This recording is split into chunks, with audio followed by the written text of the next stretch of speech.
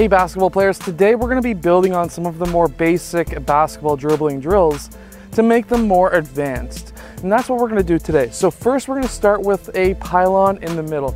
In this first drill, the basic version of this drill is to get shoulder width apart with your legs, up on your toes, shoulders over the knees, over the toes, and we'll be crossing and touching that cone. That's the most basic version of this drill. However, we want to make this more advanced. So what we can do is dribble up to the cone. We can cross over, touch, and go. We can also go dribble up, get a little bit more advanced again, cross through the legs, touch, and go. And then you can even, if you would like, you can get even more advanced, go dribble up to it, cross, grab it, and go. Now I cupped the ball there. That's not okay, that's a carry, but that's just so I can go slow, so I can explain this drill. Now, no matter how easy a drill may look, you always want to try and push yourself farther and harder. So this next drill is just a simple zigzag drill. The basics behind this drill is you're just going to be dribbling up to the cone, crossing over, getting to the next cone, and crossing over. That's the basics, but we want to make this more advanced. So how can we make this more advanced? Well, there's two different ways. Number one, you can add in extra crosses at each pylon, or you can add in a secondary ball, and there's a couple of different options there as well.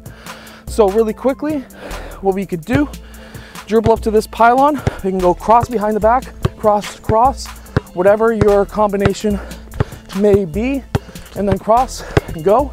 And you want to try and make your crosses as fast as possible. You can also two ball dribble up to each pylon, cross, and then keep on going. Or what I really like to do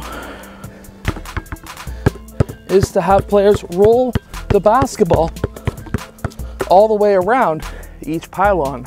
Now in this next drill, we're going to be having two different spots. It doesn't have to be the elbows.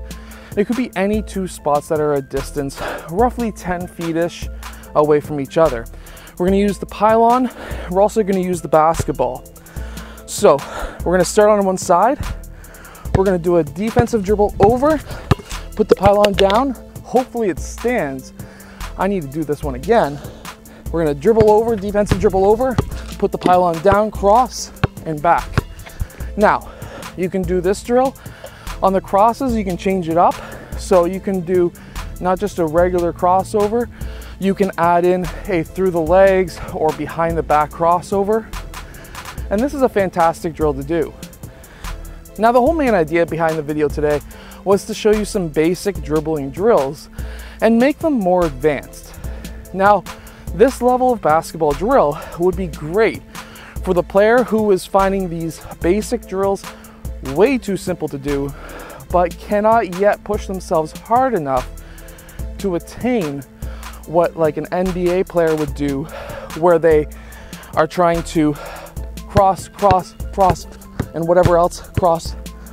I can't dribble at all today, which is terrible, but have a set, let's say 4 dribble set where they go cross, through the legs, back, back, through the legs, cross, cross.